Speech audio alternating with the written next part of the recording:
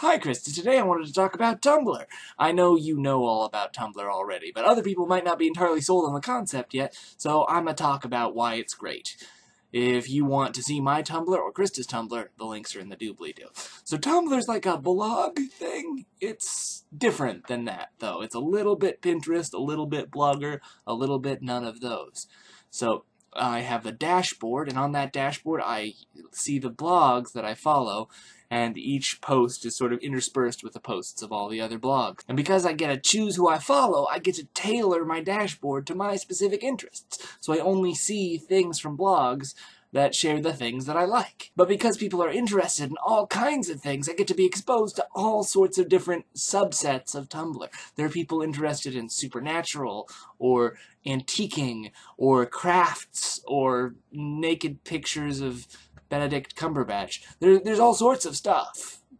Lots of that last one. So even though I'm mostly interested in, feminism, social justice, anti-racist stuff, and pictures of cats, I get all the best from all those subsets of Tumblr too, and even more.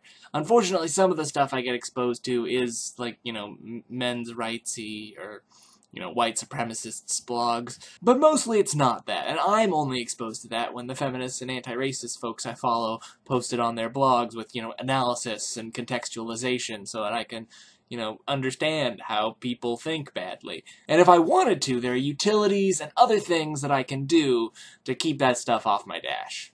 So recently, we got our first internet troll on the 5 facts about affirmative action video. It would be that video, because affirmative action pushed a lot of racist buttons.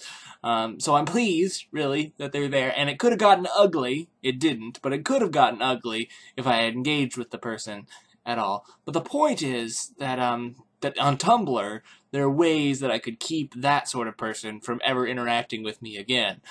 Whereas on YouTube, well, everybody knows about YouTube comments. So there's my pitch for Tumblr. It's like the internet tailored to your interests with, more text.